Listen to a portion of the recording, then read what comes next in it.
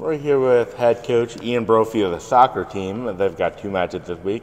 First, another home one on Friday against Jackson State before traveling to Alabama A&M on Sunday. First, I just wanted to touch. What are your thoughts on your team's improvement going from the Arkansas game to the Lafayette game, and then Lafayette to Abilene Christian? You guys made marked improvement. And what are your thoughts on the team's improvement so far? Yeah, I think we've improved really a lot over the last couple of weeks, and even I think we've kind of seen that improvement through the early stretches when the results haven't been going as well. But now we're starting to see some of that pay off. I mean, I thought the way we've been able to play in possession and with the ball and the speed of play and some of those things has certainly improved from the first 3 weeks or first 3 games to kind of what we've been able to do in the last weekend against ULL and ACU. And I thought we were better on the ball, better defensively, better playing, and it showed well in the results. And we probably should have got out of the ACU game a win, but we'll take the 0-0. Yeah, and then Libe Banuelos, the goalkeeper, she won goalkeeper of the week this week. I mean, she made some just mammoth stops to keep it a 0-0 game against Abilene Christian.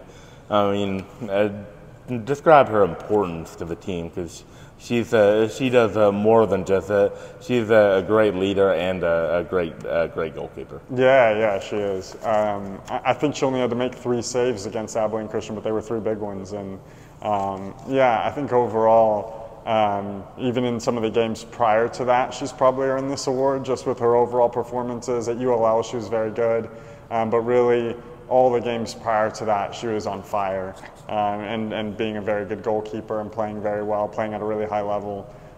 So for us, that was really positive, and yeah, she's only continued that, and yeah, I'm happy to see her get the awards that she really does deserve.